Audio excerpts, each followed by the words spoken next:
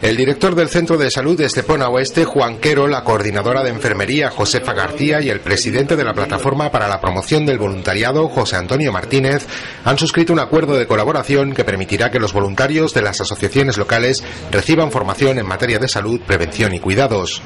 Los profesionales del centro sanitario formarán a estos voluntarios, que además participarán en las actividades formativas que organice el ambulatorio local. Pues supone un proyecto muy bonito, que se trata de hacer acompañamiento a gente mayor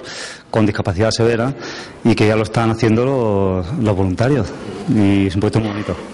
Ambas partes pondrán en común los temas que afectan a los ciudadanos, y el convenio, además de la formación de los voluntarios, también contempla actividades de sensibilización hacia la población en general. En donde los voluntarios van a participar como apoyo en actividades que el centro realice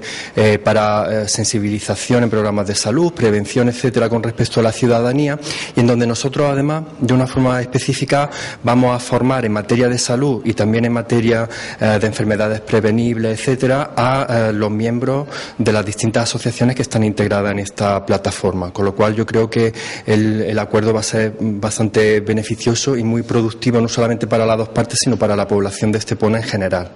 La Plataforma del Voluntariado de Estepona agrupa a todas las asociaciones, algunas de las cuales tienen como objetivo ayudar a personas afectadas por diversas dolencias o discapacidades como Parkinson, Alzheimer o fibromialgia.